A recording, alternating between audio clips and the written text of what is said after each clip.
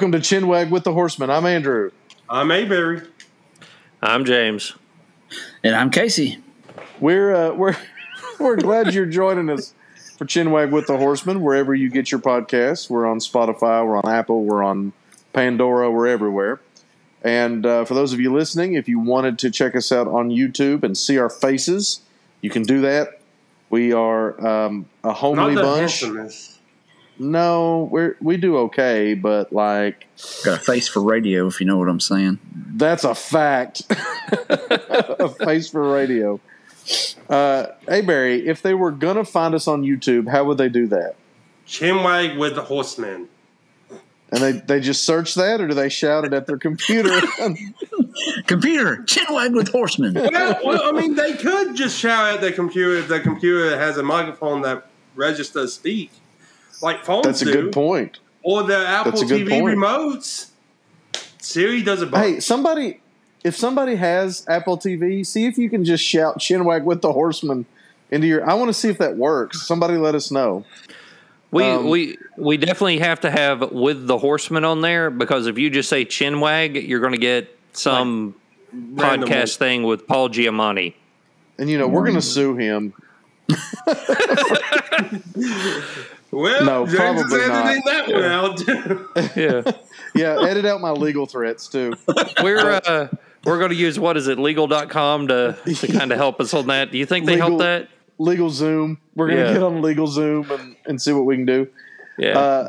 James, assuming one of our wonderful listeners, perhaps one of the millions and millions that get entertainment from our shenanigans, if they decided that they wanted to email us with the results of their attempt, how would they email us?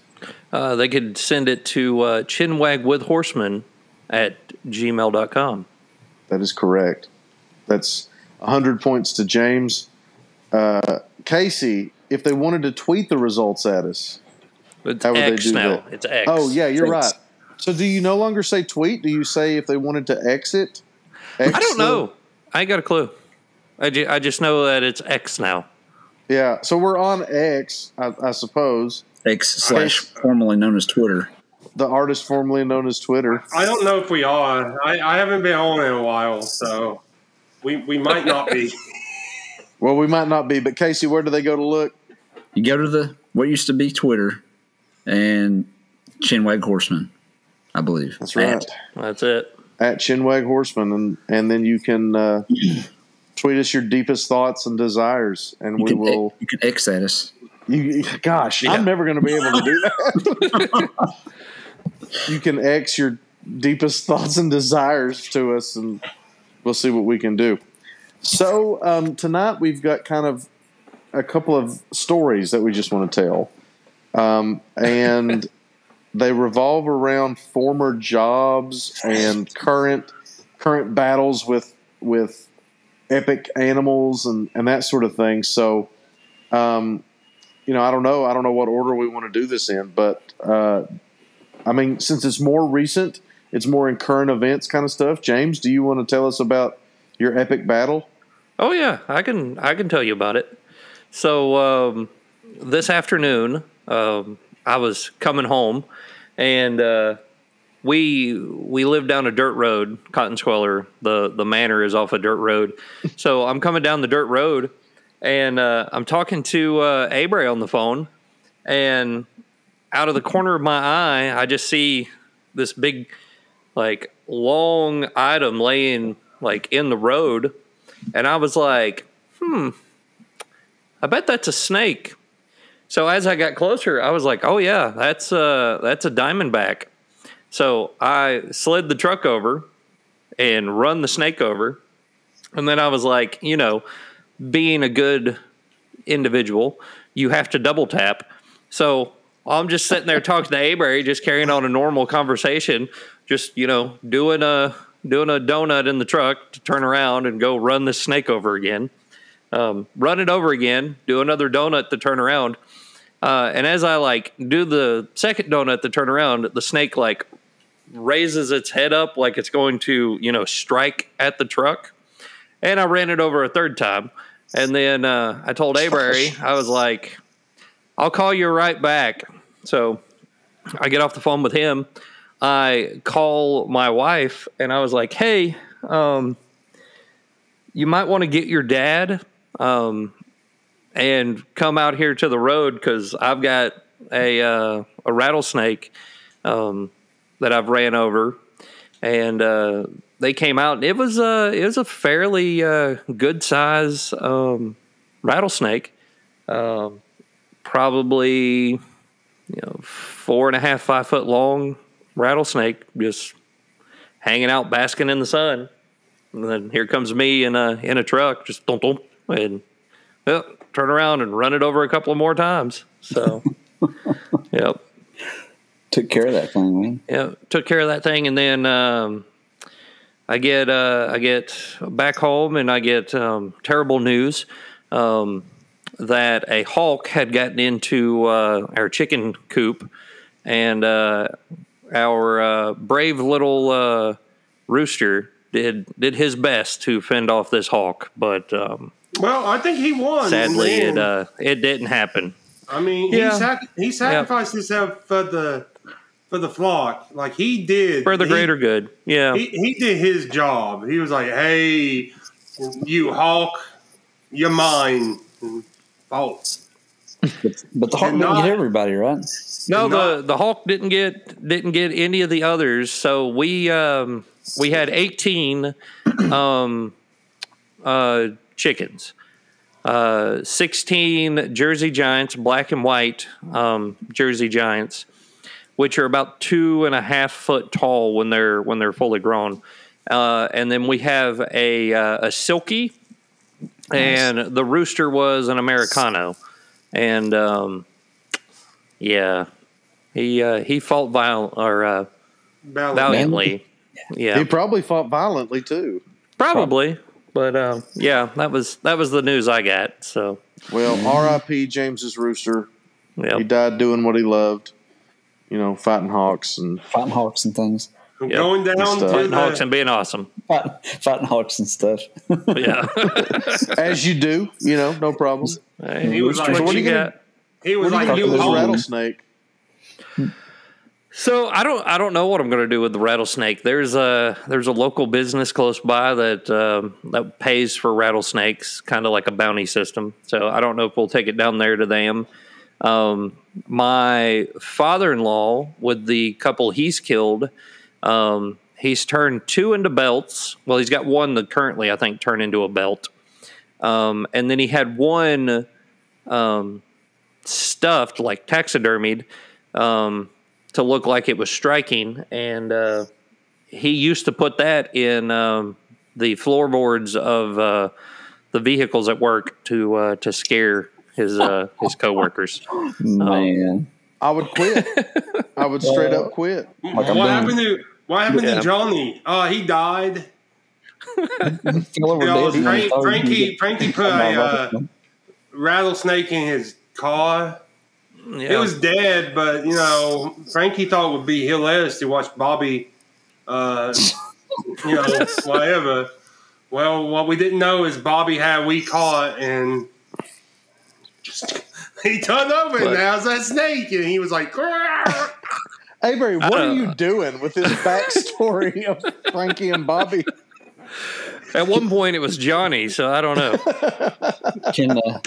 Frankie and Johnny were sweethearts. Avery's getting lost in the love garden over there. So, can we offer some suggestions for what you do with the rattlesnake?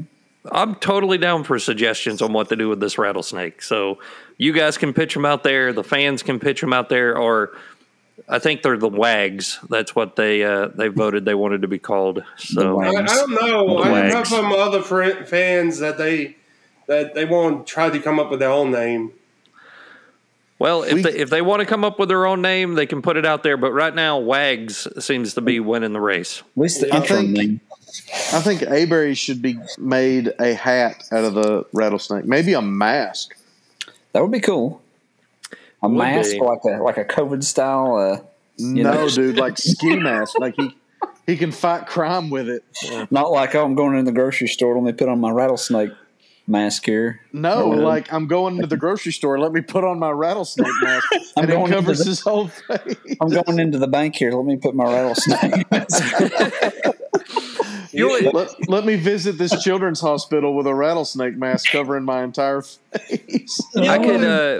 We could make it like oh man, Cobra Commander from G.I. Joe. Oh, like that kind of just like really elongated, snake mask.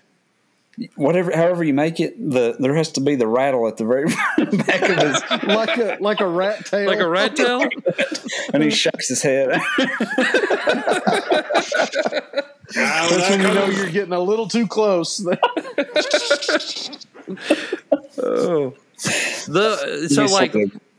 That's another thing. For this snake to be so big, the rattle on it was not that large.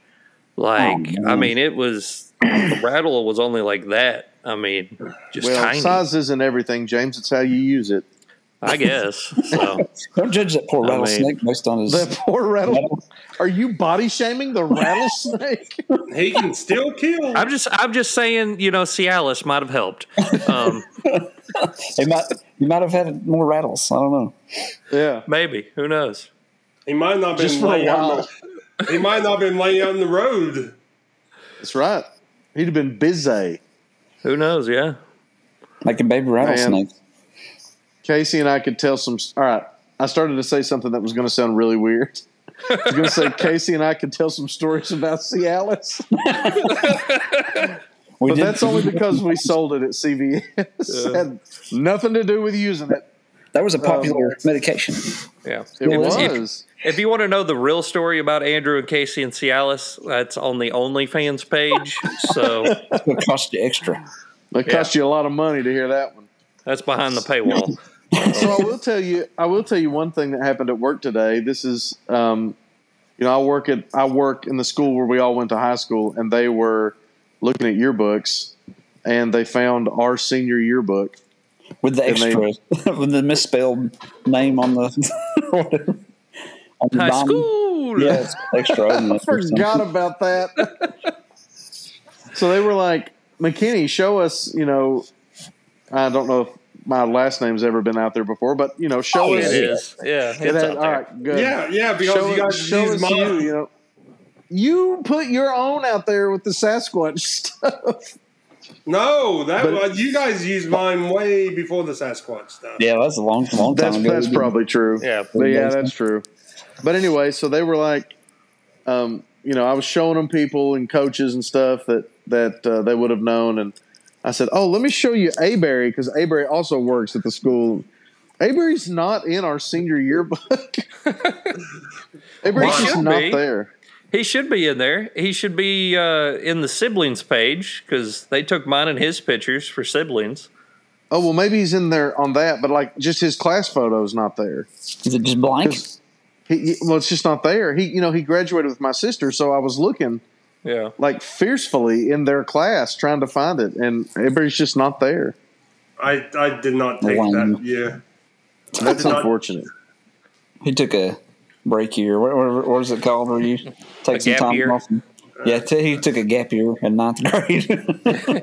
He took a gap year and toured Europe. I don't know. He went back Vietnam. Actually, Casey, he joined the Marines for a year. Casey, that would be my that would be my sophomore year. Gap year. Yeah, the year that I took off would be my sophomore, not my freshman. Yeah.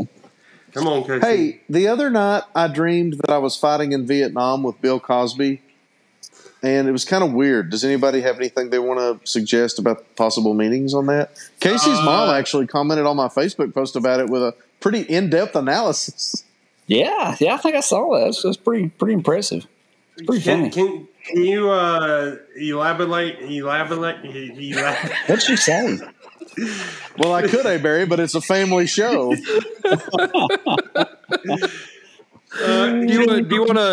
you want a fourth attempt at that word? No. Hey, Barry, why don't I elaborate a little bit on the dream? Yeah. Thanks, Andrew.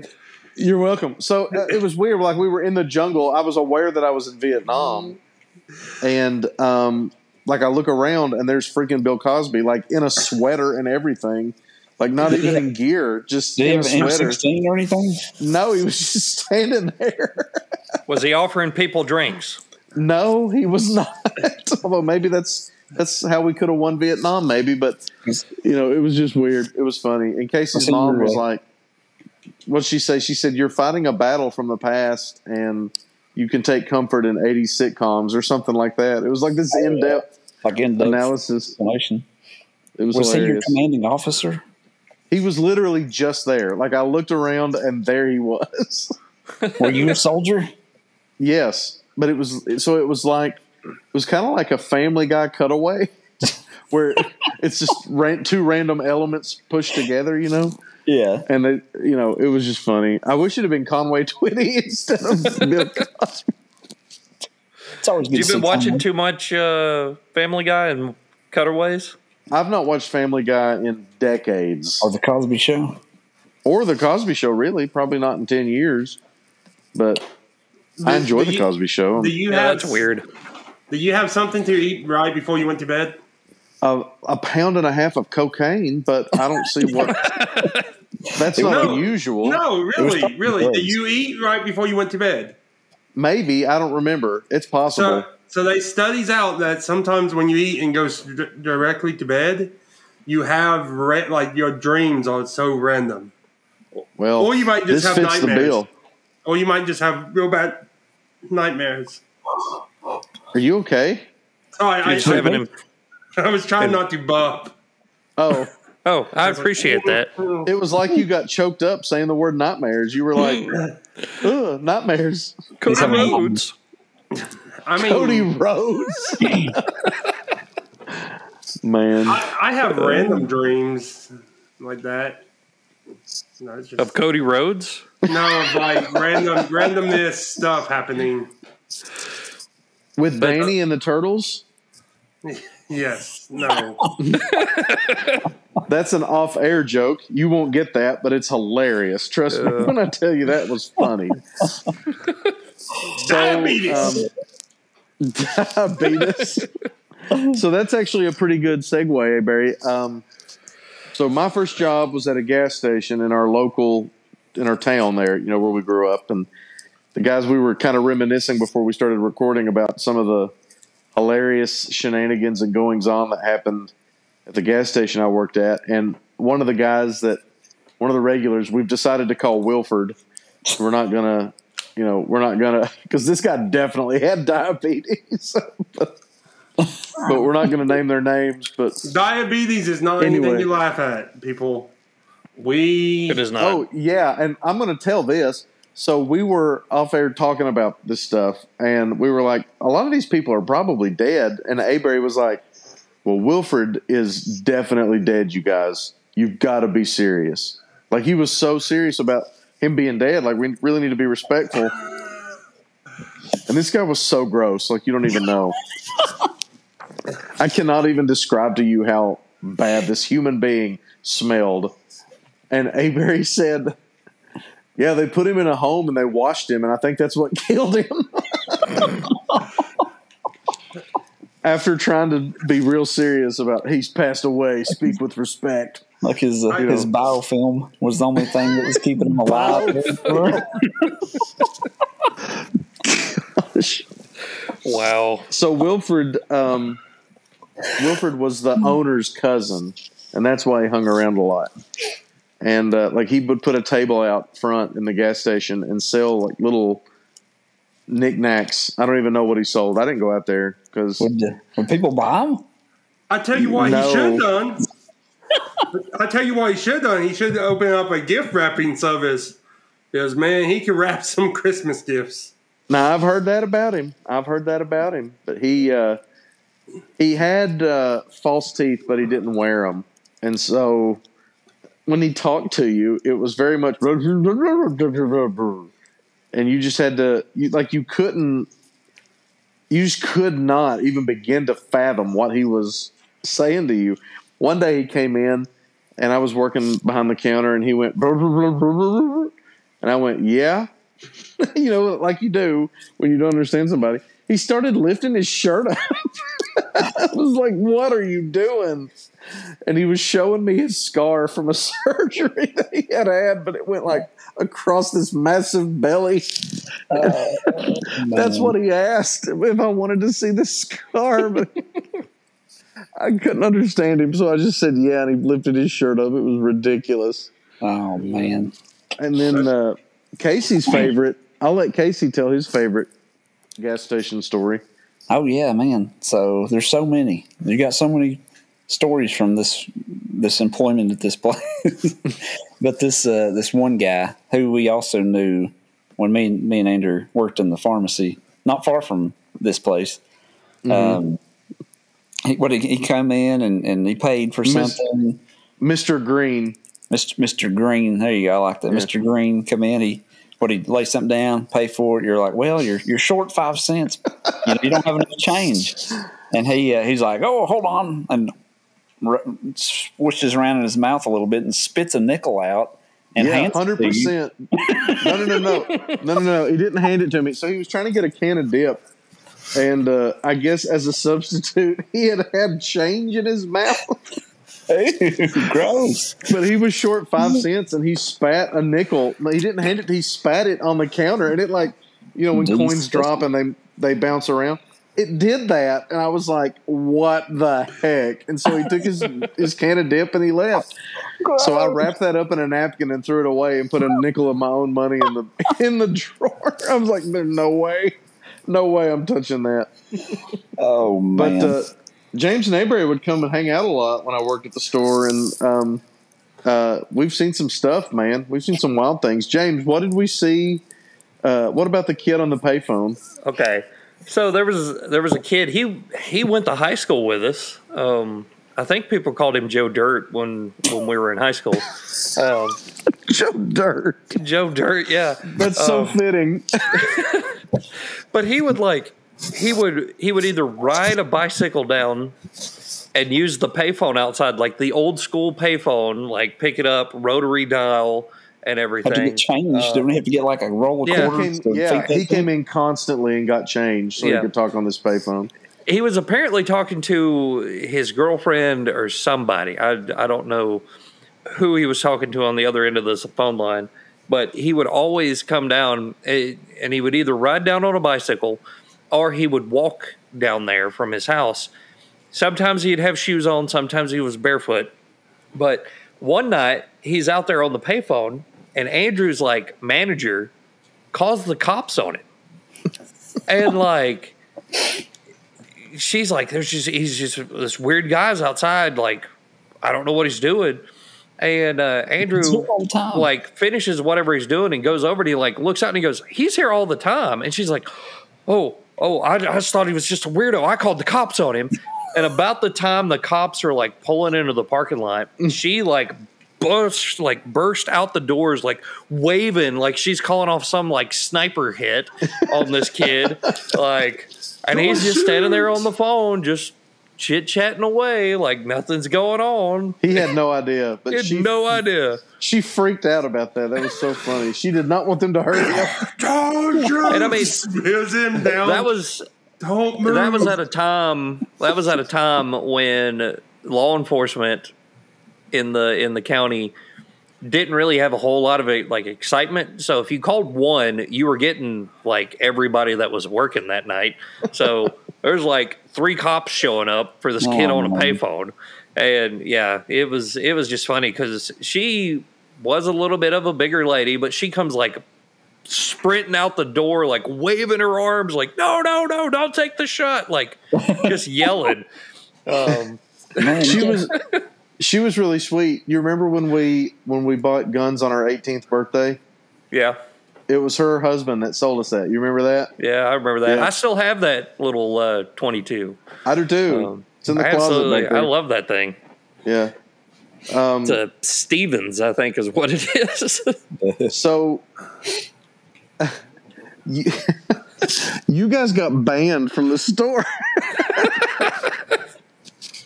For like a 2-week ban. And if I remember right, part of it was you hit A-Berry in the back of the head with a stack of Iwana papers. No. That wasn't that one. There was a lot of stuff we did to end up getting banned, because you remember the little like styrofoam planes? Like they were like World War II planes. And it's all styrofoam, and like you stuck them together, and they had a little plastic cap that went on the end of them to kind of make them nose heavy, and like you could throw them, and they never they only went like a foot and then fell, and usually broke after the first throw. But I don't know what it was. This one that I'd bought, like I was able to like clear the entire store with it. It was like the best one they ever made. And she, I guess, was just having a bad night or something, and she was getting upset with me throwing this like paper plane all around the store. And then I hit A-Berry in the back of the head with a stack of Iwanas. And I'm not saying it's like, a stack of Iwanas. It was the original stack, like banded together. The way they're delivered. 40-something Iwanas, like still banded together. And I hit A-Berry in the back of the head, and he stumbled into the cash register, and I think set the panic alarm off. And we got banned for 2 weeks. But the ban was lifted prematurely, right? Right. Yeah, they paid an old couple to clean the store and restock. I never had to do any of that. I just ran the cash register and cleaned the chili pot at the end of the night. But they had surgery or something. For some reason they couldn't, so she lifted the ban on the Club Brothers so they would come clean the store. Yeah, I remember you calling me being like, "Hey, do you want to come to the store?" And I was like, "I can't, I'm banned." And he goes, "Well, if you come and clean the store, you don't have to be banned." And I was like, "What do you mean by clean the store?" And you were just like, sweep. And I was like, okay. You got some free labor, probably. Yeah. Hey, Barry, tell about the time you were in the parking lot. And well, I just remember it, like, me and James is going to go down, hang out with Andrew, and we pull in, and his sister is parked next to us. And, like, we, pull in, and she's, like, walking, and I don't know what went through her head, but she thought we was weirdos. And, who knows what? And, like, she comes, like, she, like, walks around and then, like, stops and goes, "Wait a moment, hold on." And, like, looks back at us, and, like, we wave, and she's like, and then, like, she goes in the store, and, like, me and James gets out and was like, "That's odd. What's going on?" And, like, we walked in to see Andrew, and she's like, "Guys, there's some creepy guys out in the," and we was like, "We are the people parked next to you." And she's like, "Wait, you guys are in that car?" Yeah, we are. And she was like, "Oh, okay." I mean, it just goes along with the creepy theme. I mean, you guys creeped out our sister, and yeah, we took turns doing that to each other's sisters.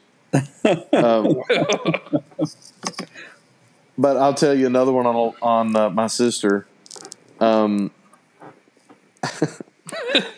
So, and you guys know the one I'm about to tell.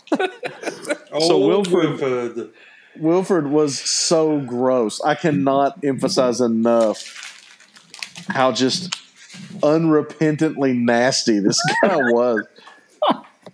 And one night, now I'll tell you, I love my sister, and she has no filter at all. She will tell you that. When she sees something, she's going to say something. When she, has something to say, she's going to say it. And I love that about her. But on this particular night, Wilford went into the bathroom, and when he came out, he had peed all over himself. Like you could just visibly see it. You could smell it. It was awful. So he was standing, because when you're soaked in urine, you want to stand next to the ice cream cooler. So he was standing next to the ice cream cooler, and my sister came in and didn't see him, and was I don't know what she was buying, gas or something, whatever it was. And she goes, "What smells like piss in here?" And I was like, "Shut up!" But he never reacted at all to it. It was really funny. Yep. He's just all right, Wilford. Wilford. I'll tell you, there was a guy, really the guy that started me. The only cigarette I've ever tried was a Cherokee Ultralight 100 from this old man that used to come in all the time. We called him Old Man, but he was. I mean, I know his name, but I'm not going to say his name. But anyway, he was like 107 years old. All right. So years later, like 10 years later, I was given a tour at the college there where I worked. And I saw him like leaning up against the church wall, there by the college. You know what I'm talking about? Leaning up against the church wall. And it freaked me out. I was sure he was dead. And there he was. I called my mom and said, "Is he dead?" And she was like, "No, I don't think so." But he is so old. I mean, it's really, but I had my first cigarette. He gave me a Cherokee Ultralight 100 and it was like breathing air. I think I know the guy you are talking about. You probably do. Because he went to the local thing up there, the church, by the college. I find it hard to believe he went to church, but no, but you might. He didn't go to church. He went to the senior feeding program. Yeah, that sounds. Yeah, that's probably right. Yeah, I loved him. He was hilarious, but he was just a dirty old man. Would come in and he'd smoke outside. And when I got onto what's the cheapest cigarettes you sell? Oh man, tell that one. But be mindful of how you tell that one. Oh, so we're there hanging out one night, and there had been like some pretty like bad forest fires, or it was like burning of the like undergrowth or something between East Tennessee and Western Carolina, and they had brought in, firefighter crews and stuff to help kind of contain the burn. Well, this one individual gets out and comes in. He was an American Indian, and he asked Andrew. He's like, "What's the cheapest cigarettes that you have?" I guess expecting, I don't know. And Andrew goes, "Well, I got Cherokees," and he starts laughing about it. And then proceeds to go out to the truck and bring in a couple of more American Indians and says, "Say it again." And Andrew goes, It's Cherokees. And they all laugh hysterically and then leave. They didn't buy any cigarettes or nothing. They just left. It was just like, we're going to see what's the cheapest cigarettes here. Like, so my incredibly guess is weird. Either they were Cherokee and were so offended that they left, or they were like the exact opposite tribe of Cherokee and thought it was hilarious that was the one cheapest cigarette. You got a clue. But they were just, he was just like, "Say it again. Tell him again." Like, he thought it was the funniest thing ever. Oh, yeah. He thought it was hilarious. You remember, go ahead. I have two stories that are my favorite that I want to tell, but you go ahead. Is one of them when the power went out? Yes. Okay. That's what I wanted to make sure the power outage story got told. That'll get told. The other one is, gosh, I don't even know. I'm sure you guys have heard this before. I'm sure you have. I don't know though. So this guy pulled in one time, and I have another one that's not one of my favorites, but I got to tell. This guy pulled in one time, and he was like, "Hey man, I'm out of gas. I just live down the road. I'll go get my wallet. If you'll let me get a couple of gallons, I'll go get my wallet. I'll come back and I'll fill up and I'll pay you for the." And I said, "Okay." I said, "Well, we'll do that." I said, "That's fine, but I'm going to get your tag number before you go." And he said, "Okay, that's fine." Like, he was very agreeable. And I got his tag number. He pumped him a couple of gallons and he drove off. And I never saw him again. So I called the owner, who was a man that I really respected a lot, just a wonderful guy. they were so good to me, you know, and he's passed away now too, but he's just an amazing man. And anyway, so he said, I said, let's see, what can I call him? I'll call him Philip. I said, Philip, this guy drove off, you know, and I explained to him what happened, and he said, well, this guy was an old man, I'll tell you that. He said, well, do you want to go swear a warrant out on him? I said, that's up to you. I said, whatever you want to do, I'm fine. So he came and met me up in Mars Hill up in town. And we swore.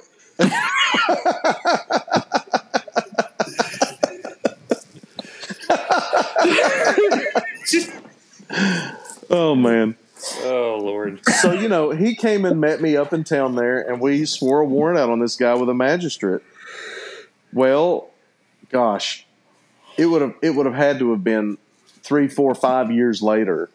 We were working in the pharmacy, and Philip comes in, and he goes, do you remember that when you and I swore a warrant out on somebody? And I said, yeah. And I reminded him the story of what the guy had done, drove off with gas. And he said, well, he's trying to buy a gun, and he can't because of that warrant. He couldn't buy a gun. And so he said, what do you think we ought to do? I said, well, drop it if you want to. I mean, he had sold the story years ago. Drop it if you want to. Like, I don't care. But it was so funny. He'd come in to tell me that this guy was trying to buy a gun. So 2 more short ones and then the power outage. One time, so on Sunday, the local country radio station plays what they call country classics, right? And it's older, more traditional country. So I was in the store one Sunday, and just you know, it was a very chill day, not very busy, and this guy came in and got gas, and he might have, you know, messed around with got some stuff or whatever, and he came up to the counter and he said the song that was playing was let's see, Summertime Blues, Alan Jackson. Is that right? Summertime Blues? Yeah. Is that the song? Okay. Yeah. I'm gonna raise a fuss, I'm gonna raise a holler, right? Yeah, that's Summertime Blues.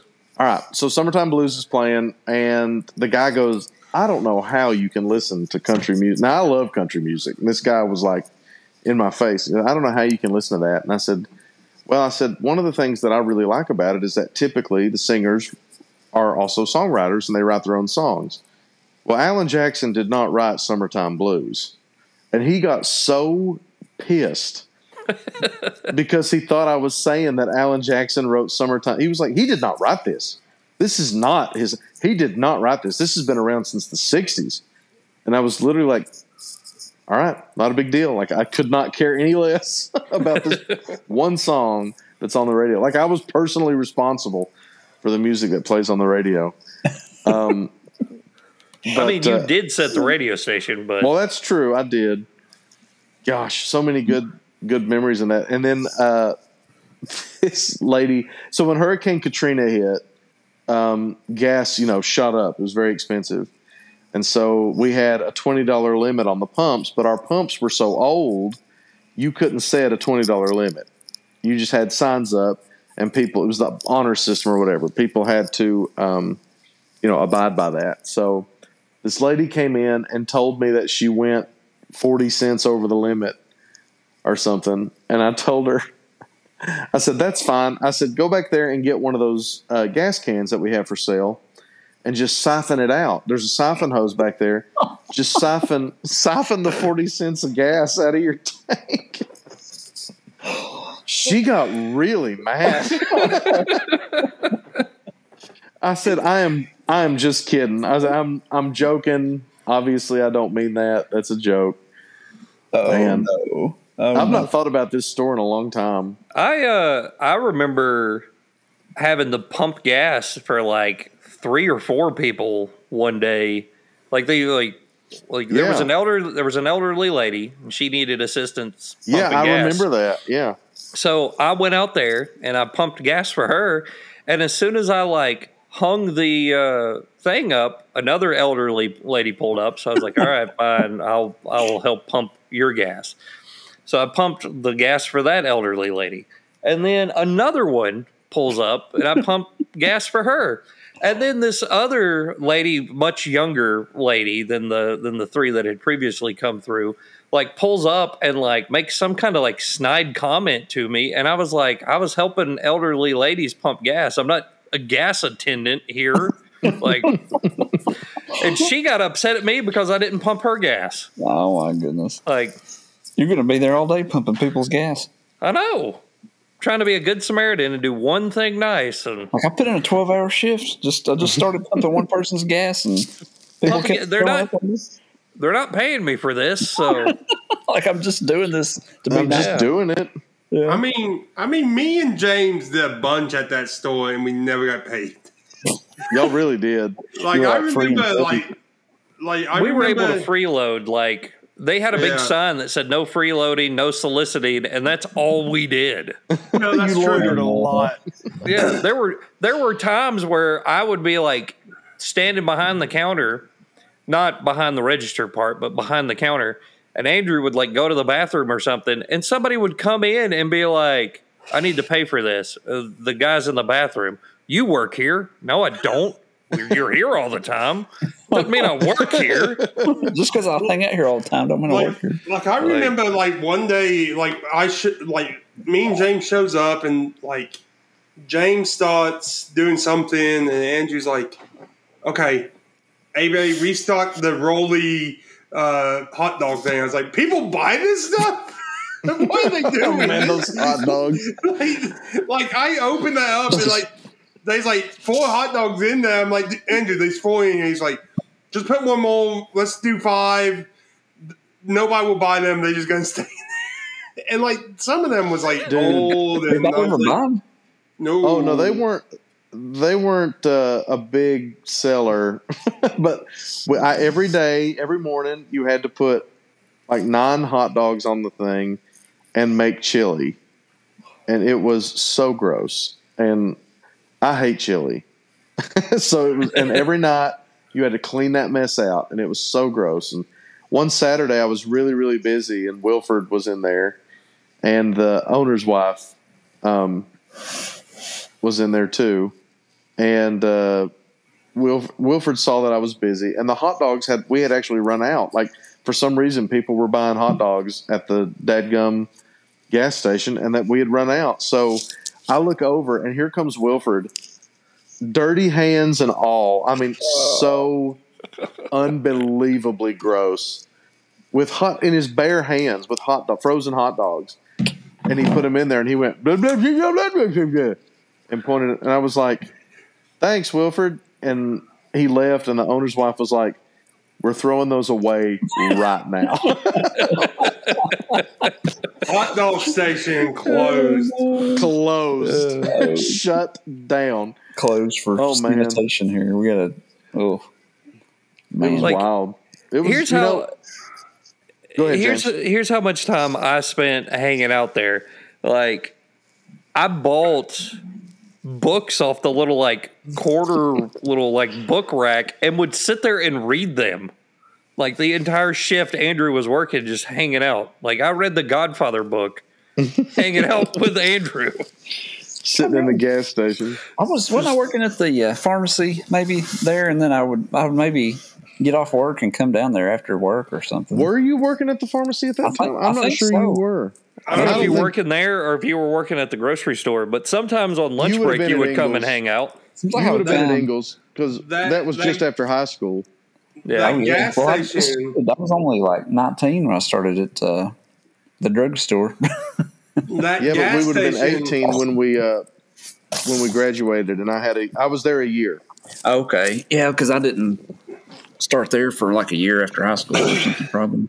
Yeah, and that was kind of like hanging out at the gas station. Kind of started the origin of pie nights. No, the hanging out at the gas station started the origin of pie night because we was going to go to our local Waffle House and we Just went down the in. street. We only have one. They only have one piece of pie. Yep. And I don't know how we did it, but we walked out of the place with the pie in a plate. Yeah, with the dish, and they wrapped it for us. Yeah. It worked out because we knew both of the waitresses and the cook, and they were like, "You can take it with you." Like, okay. And then we drove to the other Waffle House and was able to do pie night there. And like Andrew's like we walked in with one piece of pie and was like, "Do you have 3 more pieces of pie?" And the woman goes, "Yes." And he goes, "Great, we will take that."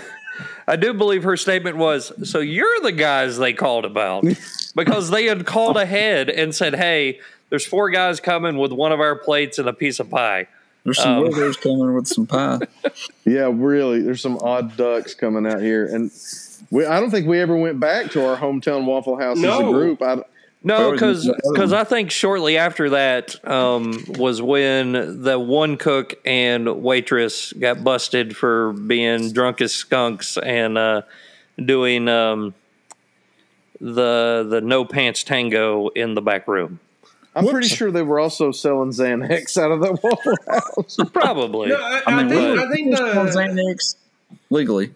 I think the other waitress was selling tricks in the bathroom with patrons. Oh, yikes. Too. Yeah. But yeah, so Andrew and Casey would sell them their Xanax, and then they would go to the Waffle House, and you could get, T-bone steak and eggs with a little pick-me-up on the side. You just got I want the Grand Slam with extra slam. Oh, they got it. That's where they got it. So I'll tell about the power outage real quick. Gosh, so on Saturdays, James Nayberry's cousin, he's a surveyor, and he had employed a buddy of mine who was also, I think, a cousin. Yeah, is that right? Okay, also a cousin. So on Saturday mornings, like early, I opened at like 6, and they would be done by 8 or whatever with work. So he would come to the gas station after work, and one Saturday he was there, and it was like 8:30, like early in the morning, and the power went out. The pumps went out. Everything went out.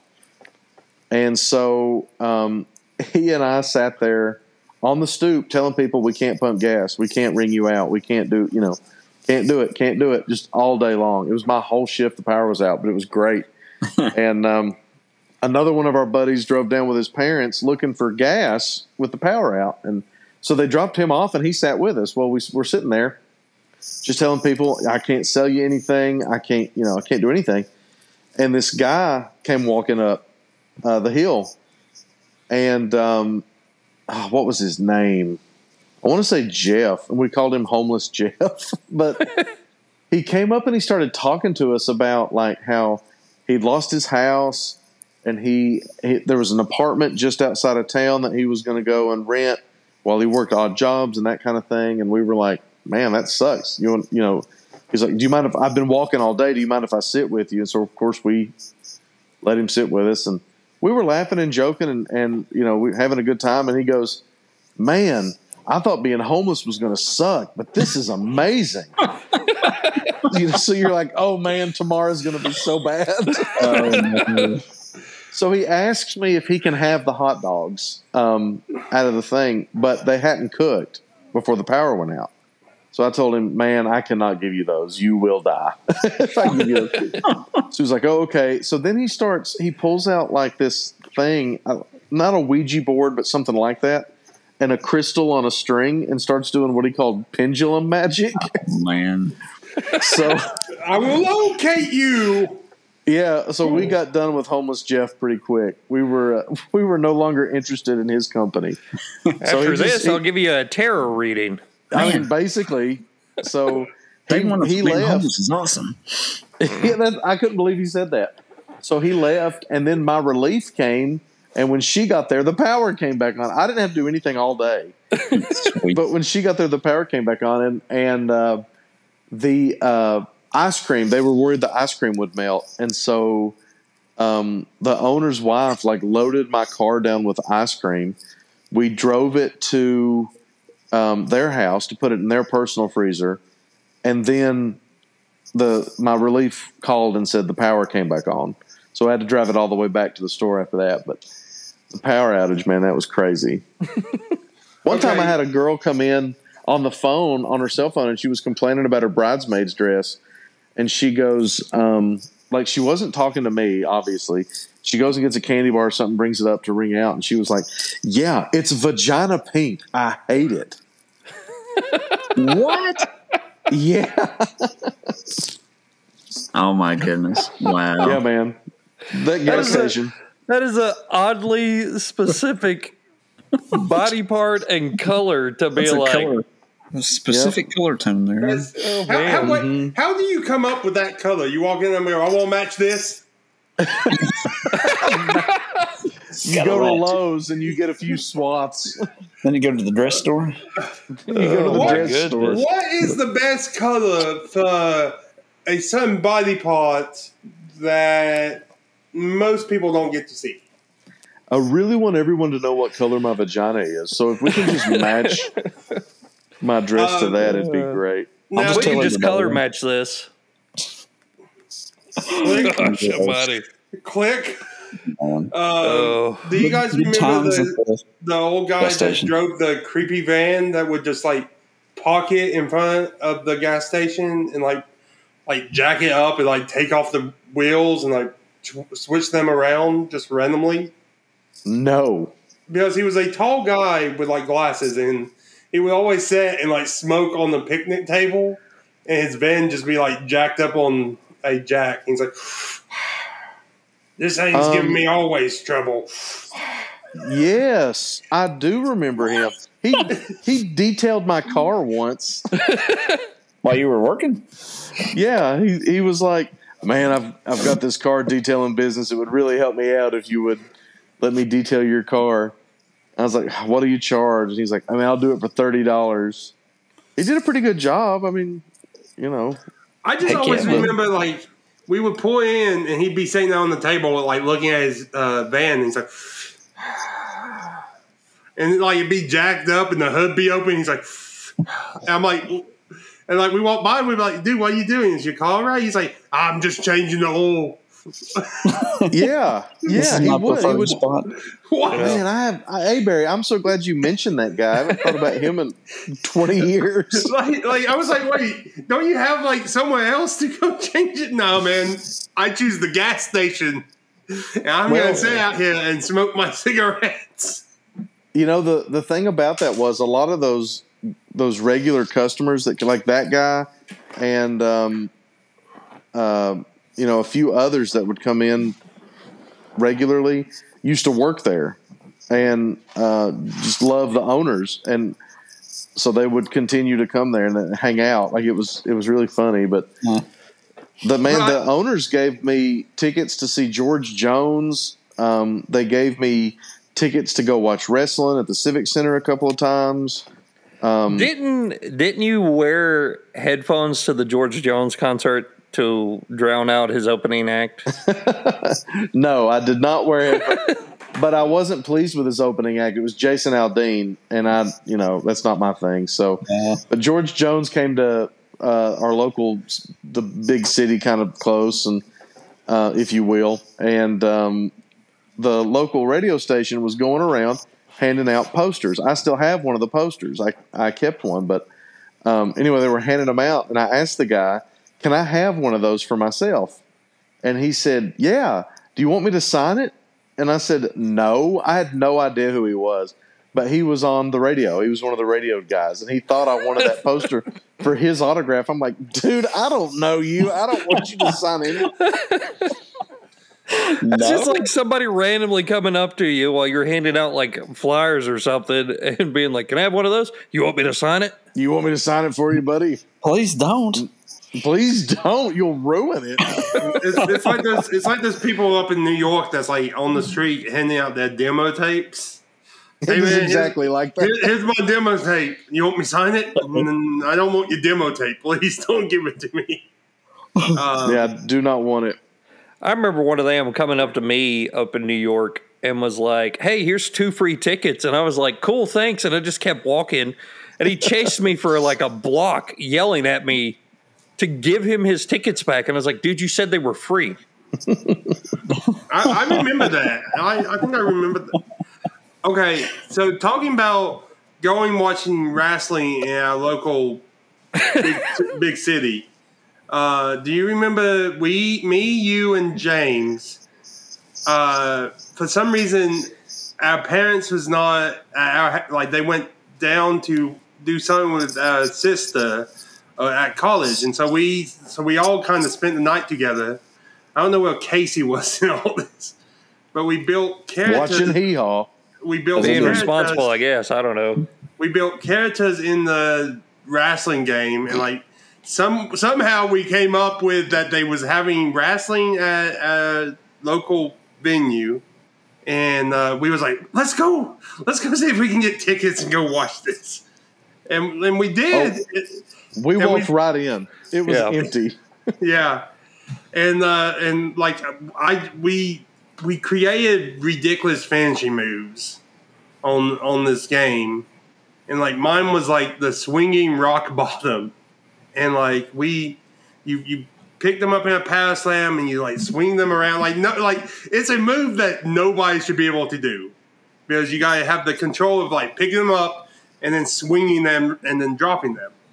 And so like we was talking about what kind of moves do you think we're gonna see? I'm like, we're gonna see the swinging rock bottom. The first match is a tag team match, and the guy goes, "Kush!" And we was like, "Well, what?" You hollered for it. You called for it. Yeah. You were like, "Hit a swinging rock bottom," and the guy did. We were like second row because there was like nobody there. It was not WWE or anything. It was just a indie show and. There was like this guy that looked a lot like comic book guy from The Simpsons. Sitting next to us with his like 90-something-year-old mom or something like that. He hollered, "Use the ref," and then they did. They picked the ref up and like it was weird. Like we were calling the matches for people, like telling them moves to do and whatnot. I think Disco Buff Bagwell was there. there. Disco Inferno, yeah. Was Vader there, or am I remembering that weird? No, it wasn't Vader. It was the Barbarian was there. The Barbarian. Ricky Morton was there. Yeah. They was showing David Fair was supposed to be there, and like a couple other big ones, and it's like they ain't here, but we got these guys. I think Disco Inferno. I think Tatanka was there. Yeah. I mean, it was just that was the second time we saw him wrestle before. He wrestled at our local high school with for some little indie show, and the Hurricane was there and Grope Dayberry. There's a picture of Sugar Shane Helms.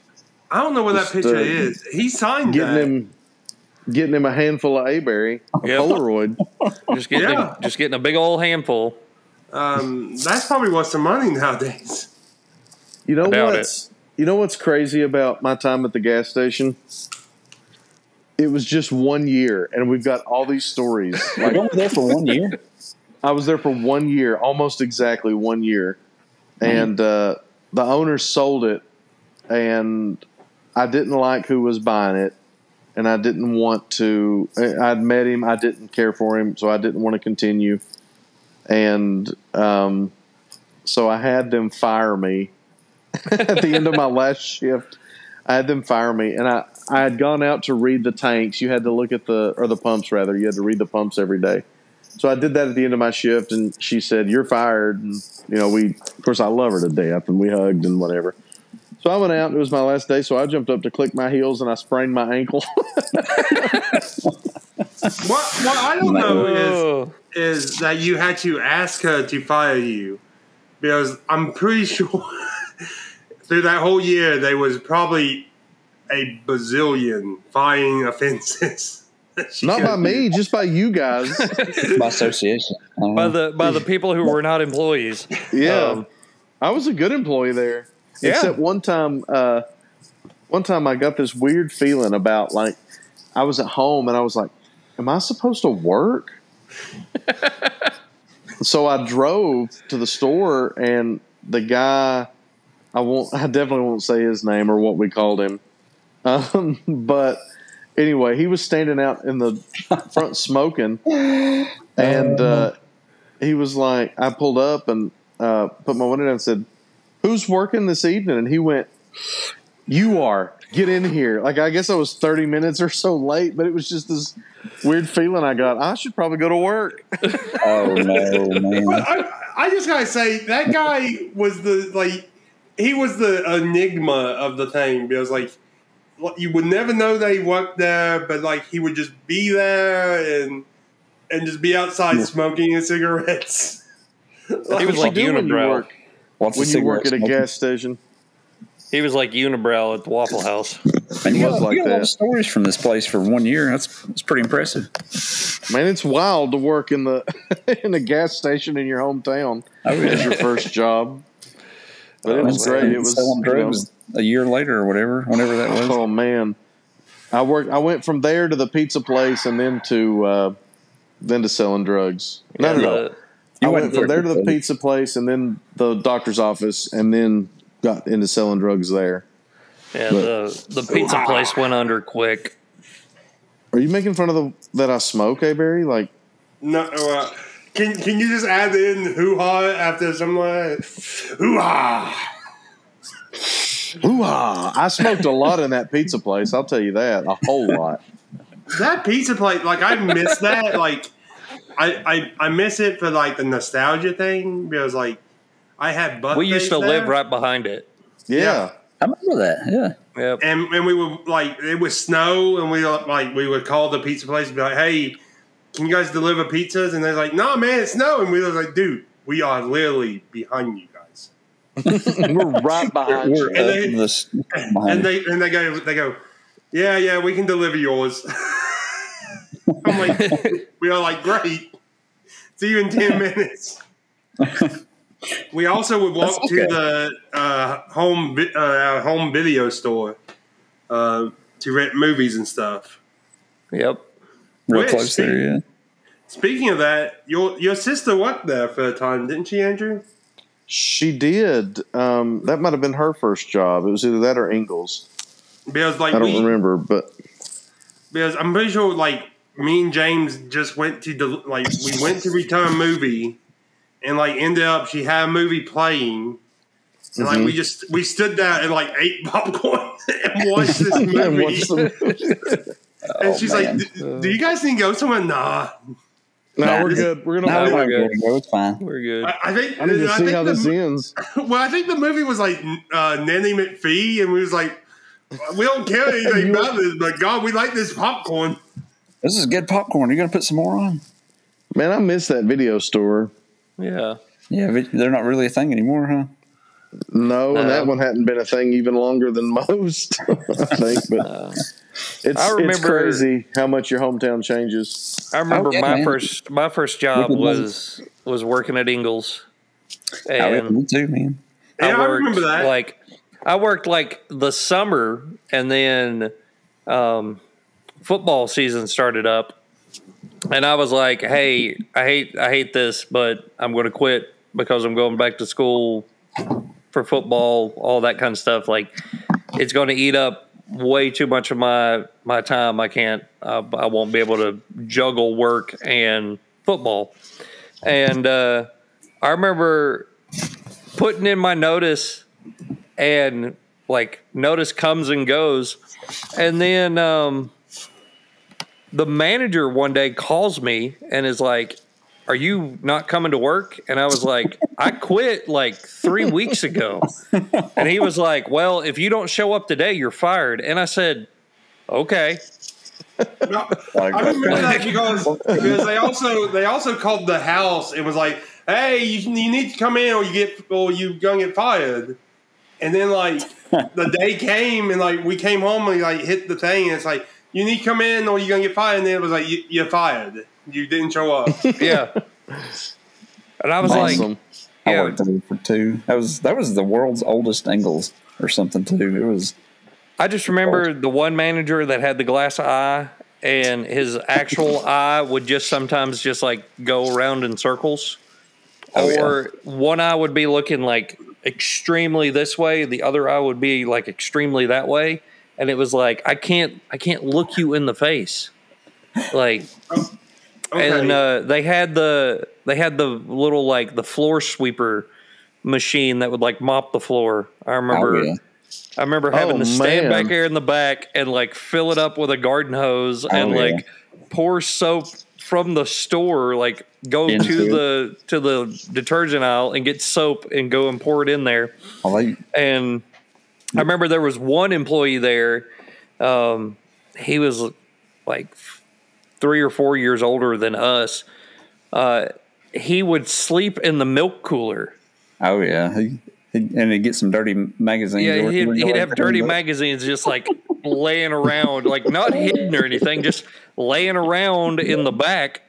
Oh yeah, just like that buffer machine too smelled like leaked kerosene or whatever, whatever. Propane, yeah. It was like I really hope nobody strikes a match or we're gonna blow this place up. It's no. It just smelled of propane constantly. Do you remember when they voted on our county to become a non-dry county no more? Like we voted to become able to sell alcohol.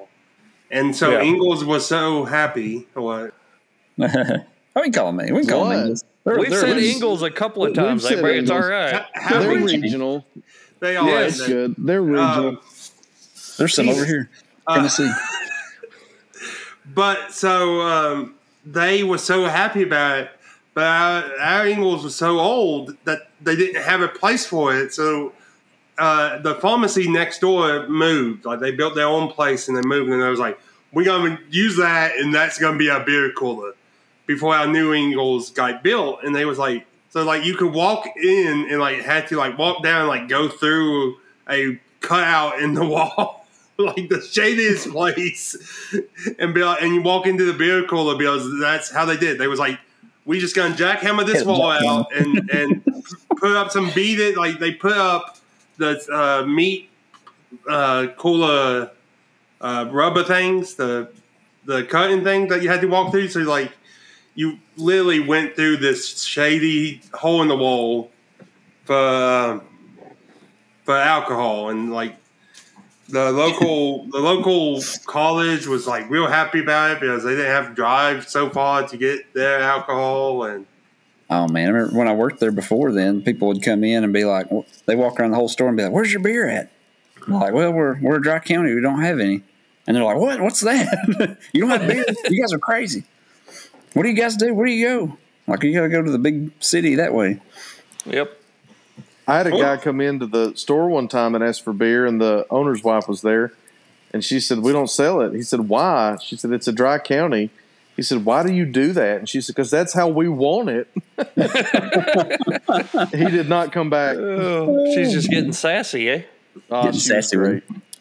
Man, well, it's changed a lot, since that was, my memories of the town pretty much. And they built the new store, and it's, a lot of new stuff there now, I guess. That was about 20 years ago. Yeah. Isn't that crazy? The pizza place is a Mexican place or something now, isn't it? Like it's a different. Yeah. It was a Chinese place, but now I think it's a Mexican restaurant. Oh yeah. It is. It's not too bad.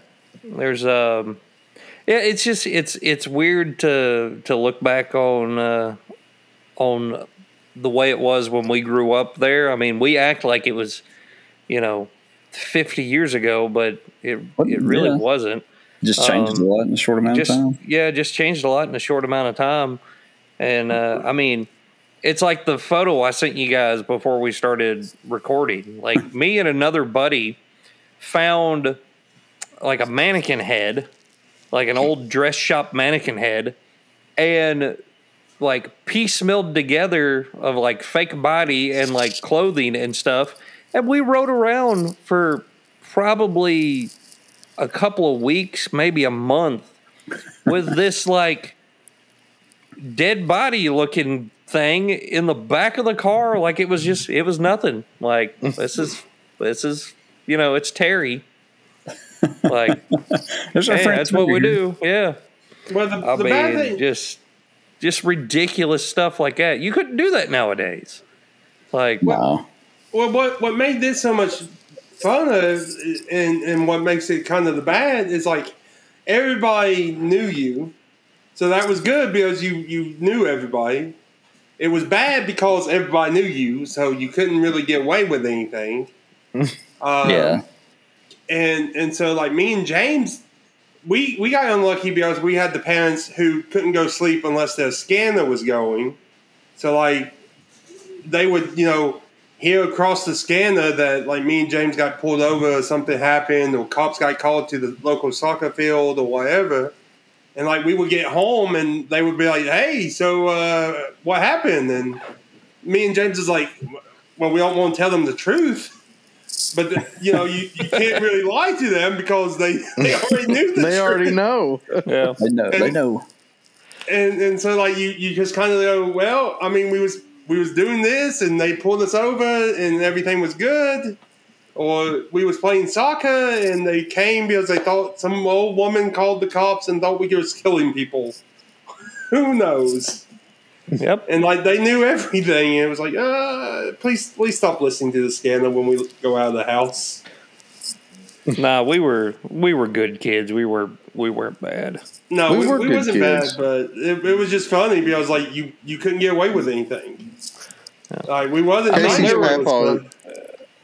Casey's papa used to talk all the time about how kids are out on drugs and kids are out drinking and that stuff, and we were just goofing off in Casey's basement making.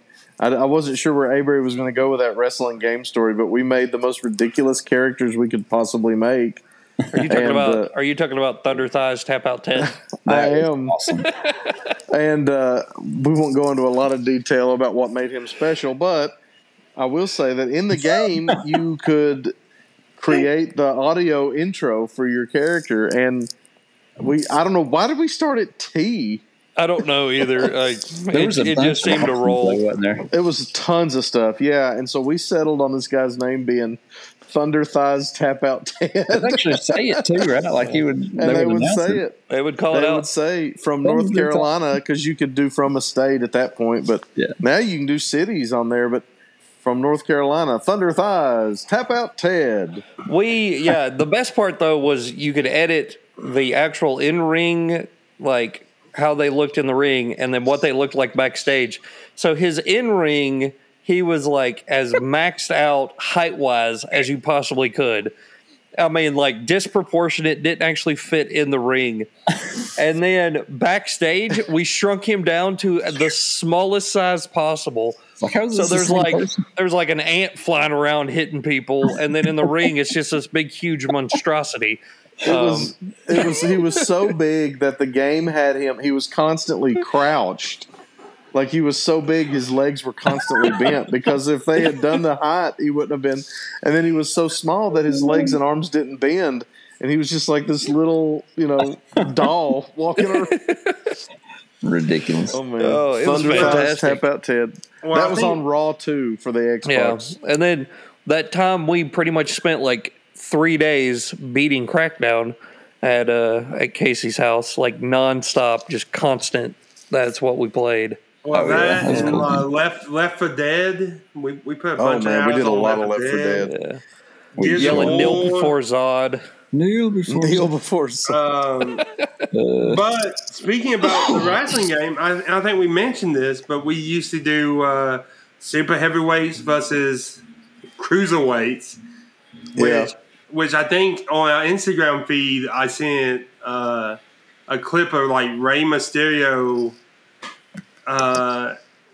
giving the Big Show, maybe not Big Show, but two of the like Viscera and Andre the Giant, like giving them both like a double F5. I'm like, in the game that we did that on. Well, in the game that we did that on, you had the physics, and you couldn't do that. That was the challenge. Like if you were playing as Rey Mysterio and you were wrestling the Great Khali, one slam and you're all red. Like you're done. And we would put it on legend mode or whatever their hardest mode is and try to beat them. And Casey would play his Kid Cash and get really creative with the knees to the face. Knee to the face. All he did. Knee to the face. Well, but Hey, he was. when you find a good horse, ride it. That's Get right. them knees in the face. And that was knees to the face. I'm trying to think of who was it. One of them had a power slam finisher move, and like somebody always chose him, and would be like they would get the finisher up, and they'd be like, "I'm gonna hit my finisher," and they would run there, and they would go to do the finisher, and they would try to power slam them, and they would like, oh. Yeah, they would grab their back. Yeah. Like Was, they hurt their back. I think that was Crash Holly. It was like, Yeah, it's like maybe Would so. do that. it's like stop choosing him. He can't finish because the cruiserweight's finishing moves would not you would have to get 3 of them and hit them in rapid succession to hopefully To do pin anything. the big guy. Yeah, it was crazy. And we had a truce that if we ended up in the ring as the first pair, you separated. You did not strike at each other. Yeah, you would just taunt to get your finisher bar up And you just hope that and wait on the Giants. you just hope that cage did not open that you was next to. Run Yeah. away from the Giants. It was roulette. Or, Man, this is You think you get to a safe spot, and then Mark Henry steps out and just power slams you. materializes and gives you the world's strongest slam. Cloaking device turned off. And then you have Well, this has Viscera. been. He was Yeah. eating hot dogs. He was busy. This Well, is yeah, but this he has been would- a true chinwag here. Just Oh yeah, man. throwing out there like It has. I love the. I really appreciate. I think Casey suggested gas station stories, and I haven't. I we hadn't really reminisced haven't- about that in a while. Man, No, we in a were long kidding. time. We said it'd be a whole episode just talking about that. I had a lot of stories, and I apologize. This was an Andrew heavy episode, so if you're not a fan of mine, you might. No, I do that you want didn't to enjoy bring. it. I do want to bring a text from our group chat where Andrew was complaining. Well, he's not really complaining, but he's saying that he's tired from his 12 to 14-hour days, and he's like, I think you guys are going to have to pull more of the show tonight. And then, Yeah. and then that went out the window and was just straight Yeah. Andrew. It's just It a was full very Andrew. heavy. Well, It was good. we'll have other Horsemen specific episodes. We'll let James to tell some of his stories as a stripper. Oh no, we're gonna. That's behind the OnlyFans page. Gotcha. Well, James, if they want to get on that OnlyFans, how can they do that? I mean, if they want to email us, how can they do that? They can hit us at chinwagwithhorsemen@gmail.com or chinwagafterdark for the OnlyFans. It's the OnlyFans. Oh, man. If you don't get a response on that one, just keep going. And one day, we'll get to you. You've not paid enough. That's right. Just keep. one day, keep Casey's going. face will appear and be like, "Welcome to the Love Garden." You keep bringing that up. One day we're going to tell the Love Garden story. Yeah, Could be next time. could be. I think it should be next Oh, I time. think it's hilarious. Hey, Barry, if they want to look at our faces, how can they find us on YouTube? I don't know. You did so well with it at the beginning. I know. I thought we found your niche. Yeah, we found the groove there.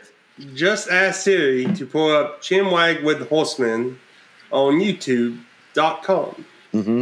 That'll get it. Perfect. There you Casey, we're on the Twitter machine.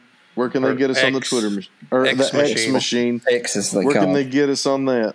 At Chinwag Horseman. Beautiful. Tweet Well, us. listen, this X is Wait, hold on. Can I ask a question before we sign off? Do you think Yes. that he chose the X because he was a big fan of DX? I think that's most likely the explanation. Probably. I think that would be the Definitely.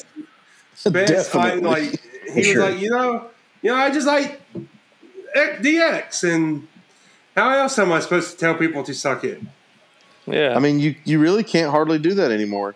Casey, I'm not trying to be critical, and I realize this is like the dead end of the show, but half of your face is like gone. Is it there really? You are. I'm leaning. Oh, on mine it was fine. My bad. Yeah. He's leaning. Oh, maybe it'll be good on yours. I know why it is. I'm sorry. Oh, it's because you're on your phone. Yeah. Because I'm on my phone. Oh. No, I'm on my phone, so I'm not seeing everybody's full video. Andrew's too good about trying to remember his laptop. I'm exhausted. I cannot remember my laptop. Fans or the wags or it's all right. Whatever you call, please send in a email that says, Andrew, remember the laptop. Yeah, remind me to bring my laptop home. Please bring the laptop home. Thanks, Wags. Appreciate that. But anyway, this has been a great episode. I've enjoyed this, and not just because it was all about me, but I really enjoyed reminiscing. Reminiscing about these, it was good stuff. It was good stuff. I want to talk about me. I want to talk about We're not talking about you. It's too dark. we can't. What a blow. All right. Alrighty. For Chinwag with the Horsemen, I'm Andrew. I'm Mayberry. I'm James. And I'm Casey. There it is. Thanks for listening.